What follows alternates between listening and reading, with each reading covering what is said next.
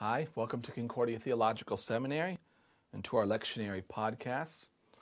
We are now coming to the end of Easter, Easter 7. Of course, every Sunday is an Easter, but this is the season, the end of it.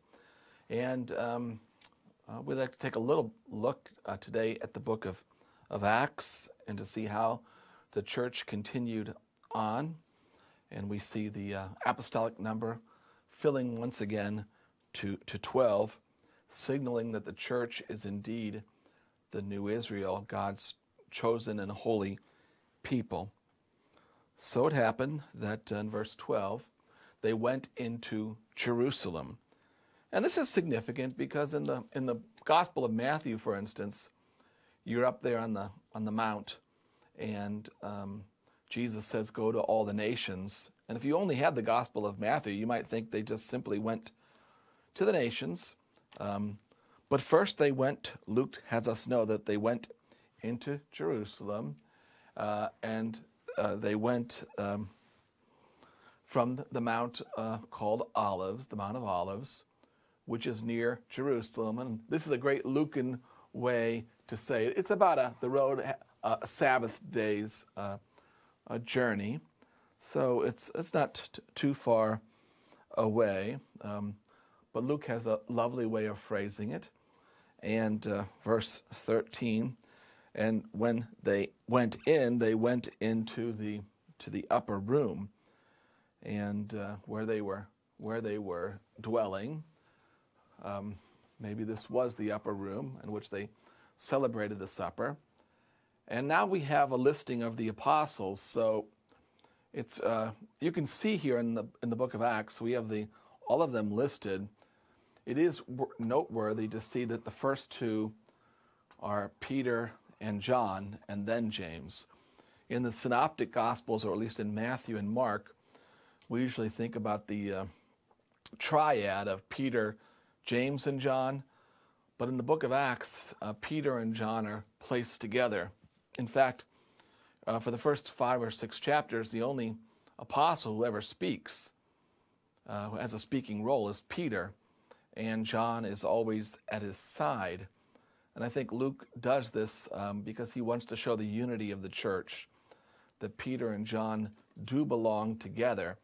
And now we're used to seeing this list, for instance, in Matthew chapter 10, but the group is all back together now to begin the church. So Peter and John and James, and then Andrew, Peter's brother, I guess he gets in 4th place, and Philip and Thomas and Bartholomew and Matthew and Simon the Zealot, and you have I guess unfortunately named, but Jude, the son of James, and all of these were, now this is devoting themselves, and they were homothumado, and they were of one accord or of one heart. This is very typical in the book of Acts.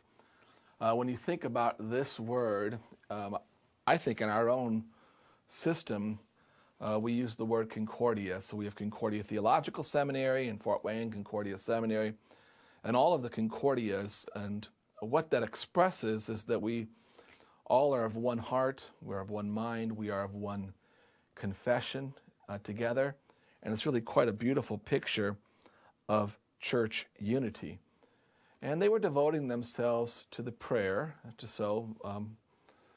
Jesus was a man of prayer in the Gospel of Luke, and his disciples learned from him. Now also, the Gospel of Luke has an emphasis in chapter 8 that Jesus was accompanied by various women who took care of the needs of the disciples. They helped to run the show. Well, also, at the beginning of the church, men and women were both active and part of that church. So along with the apostles devoted to prayer, they were with the women. So you think about all the Marys at the cross.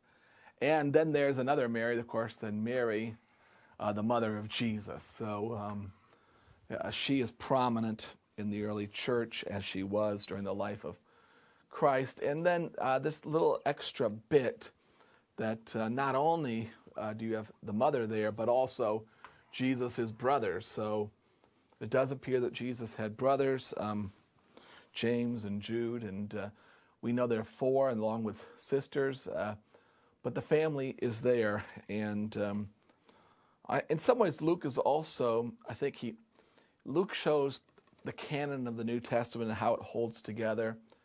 In some ways, he's anticipating, I believe, here, or letting us know that the brothers were in fact followers of Christ. And when we think about James and Jude, the brothers of Jesus, it seems that they both, in a way, became apostles, witnesses to Christ, and they are the authors of those, James, quite significant epistle, and the smaller but quite interesting letter by Jude as well. So the family is there, and this constitutes, and this is the way it is in a lot of our churches as well, isn't it? That when we think about the church, we think about how much of the church is built upon families. So if I go to church and my wife goes and children, and perhaps we're descendant of another, our grandparents who went to church, the first ones to whom we witness, of course, are our own children.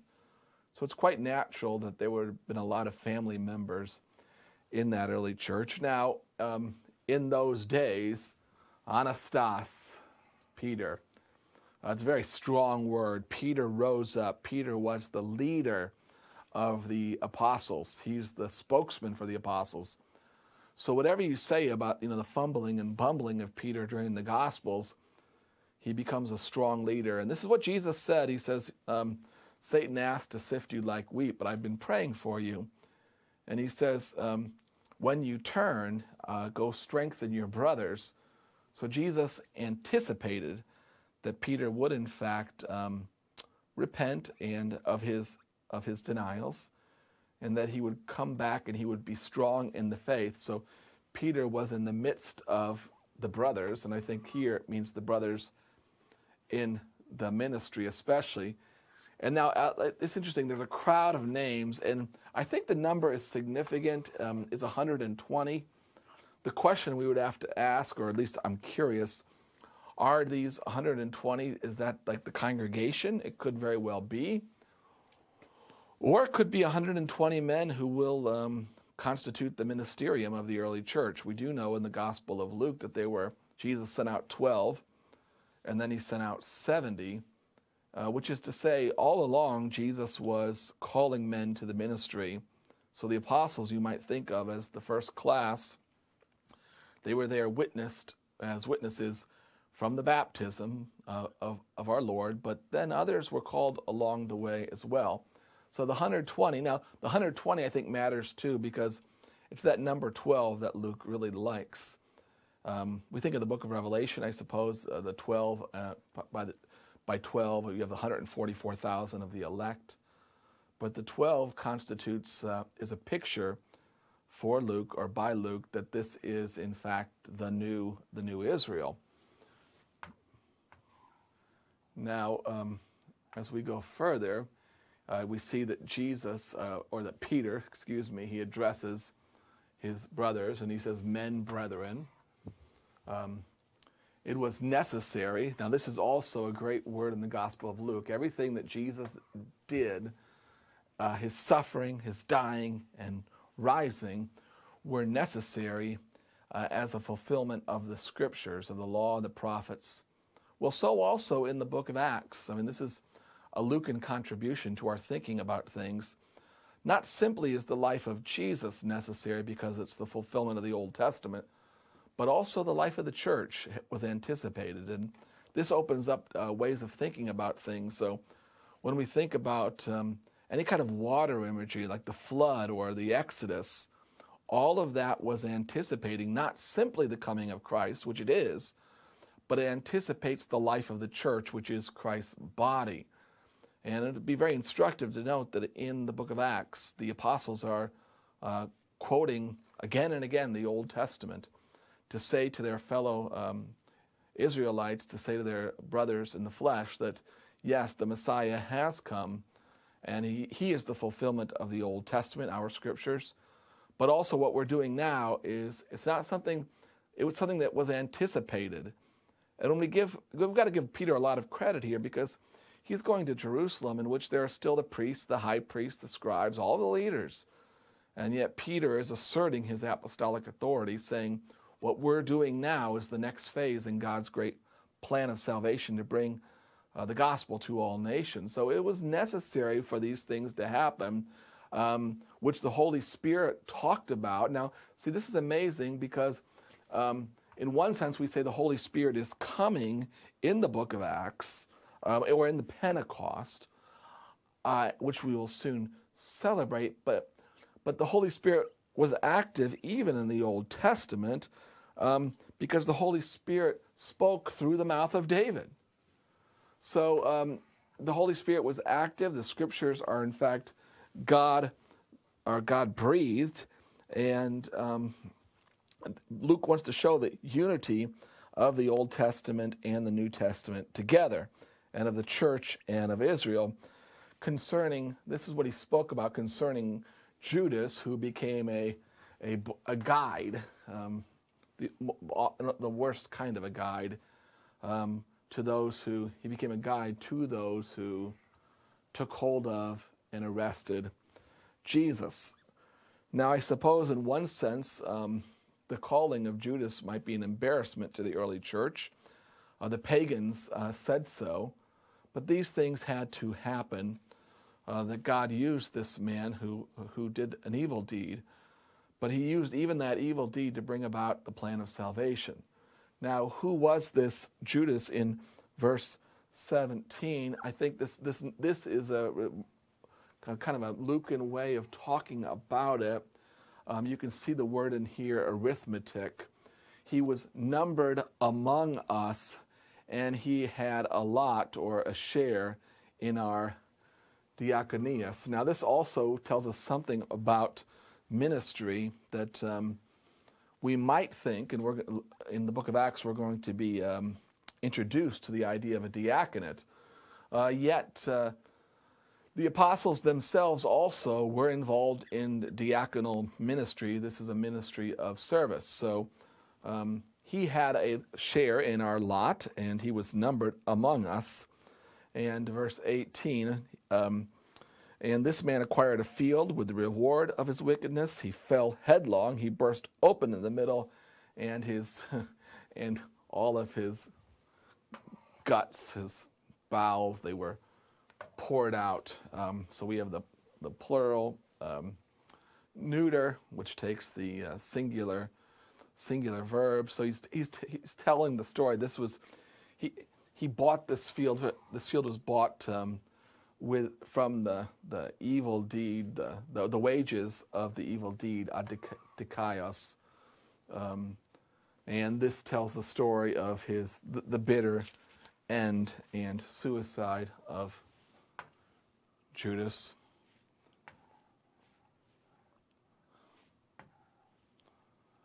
Now, this is known, I guess, by everyone. It was known to all those who dwell in Jerusalem, and it was called in the dialect Akeldamak, which is again the field of blood. And now, verse 20, we have a quote from the Psalms. So it is now it's interesting. It is written in the Biblio Psalms, like the little book of Psalms. That same word is used by, Matthew begins his book by saying this is the Biblos of Jesus Christ. This is the book. In the Gospel of John, he uses this diminutive form with the iota subscript. So in this little book of Psalms, this also reminds us of the end of the Gospel of Luke, Luke chapter 24, in which Luke said that, where Luke says that Jesus opened up to them, the disciples on the road to Emmaus. He opened up the law and the prophets, but so also did he open up the book of the Psalms. And the Psalms are a great resource for the church today. And they're not simply songs about God in a generic way, but they really sing to us Christ. And now, even the Psalms also foretell in a marvelous way the story of the church. Here foretells the story, a sad story of Judas himself, and therefore let his camp become Hermaeus, like let it become desolate, and no one will dwell in it. And then again, now this is great if you think about the office of the ministry, because it says then, let no one, therefore let another, labeto, so this is our third person, I guess it's called an imperative. I think about it in Latin as a jussive. Let someone else, heteros, let somebody else take his episcopane. Now this also does show that now we might think of the trifold office as being deacons and pastors and bishops, and certainly there is a truth to that within the church history. On the other hand, the apostles, they exercised various aspects of this one ministry. So theirs was a ministry of diakonos, as we've seen, that is of service, but theirs was also a ministry of oversight. So to look over, episcope, to look over, that's what it means to be a bishop. It means to watch over the whole scene. And Peter understands the necessity, though, of carrying on this mission. So it is necessary that there be among the men that the Lord would choose another. So one of the men who was soon Elfontos, those who are coming along with us, one of those men, in all the time from when Jesus came in and went out from us. Now, here it's when Jesus came in, I suppose it's speaking about the incarnation and the going out. Of course, we think about the ascension. But now in verse 22, he's going to be a little bit more specific as to the time period that we're looking for. They want somebody from the men who have been with them. So this is interesting too, because when we think about the Gospels, at least in my mind, we think of the 12, and that's true. But really, there was a larger entourage, and there were more students in this seminary. So I remember going to India, and I was teaching a class there. And those who had been there at the seminary the longest, they were in the front row. And at the back were the new seminarians. And some of them, the people who were in the front row, had been there for any number of years as they were awaiting ordination. And in some sense, I think when we think of the Gospel of Luke, it's the same thing. You have an inner core, Peter, John, and James, but then you have the 12, and that's really the foundation. But after that, there are other circles there, people who have been called and were with Christ during his ministry.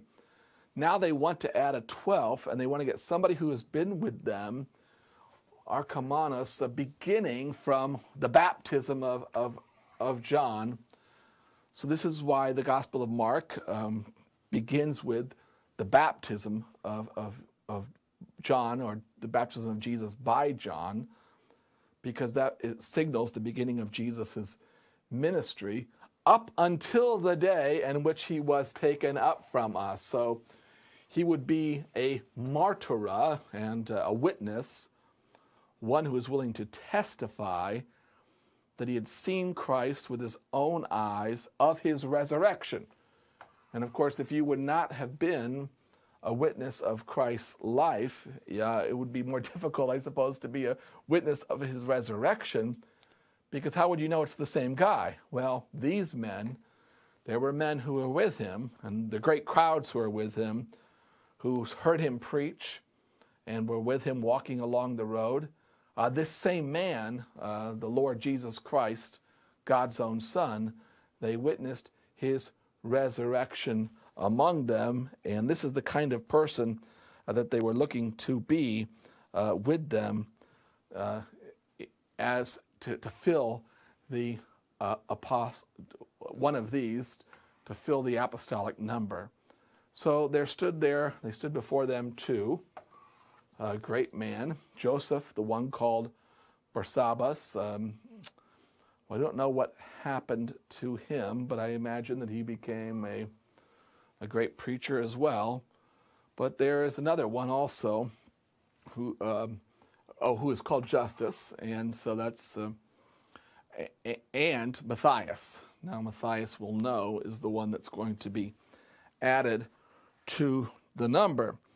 And what I like about this, well, I do like the fact that they give honor to the first, Joseph, who's called Barsabbas, who's also called Justus. So he deserves the honor. We remember, I think about, for instance, in many churches, you have the pictures of the pastors along the wall, those who have been faithfully serving a congregation. I think that's a wonderful tribute to the men who baptized our children, who perhaps performed our wedding vows, that sort of thing.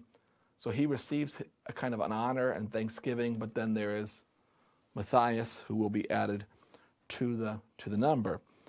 And verse 24, and while they were praying, again, you see that emphasis.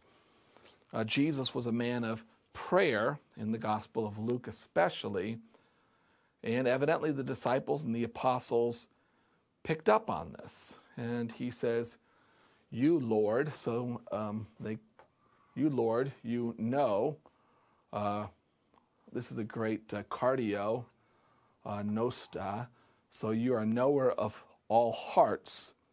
Show us on a dexon the one whom, now this is you might think it's first person, but it's one of those second person. Show us which one of these two that you have selected. So, of course, it is always the Lord who calls. He uses the church in the call process, but it is always God who is active. So we just had whenever we have a service, we're reminded of that at the seminary, that as young men go into the ministry, that, see if I can find this again. Here we go. Just went a little bit too far here.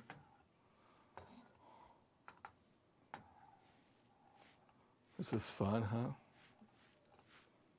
No? Okay, we're almost there.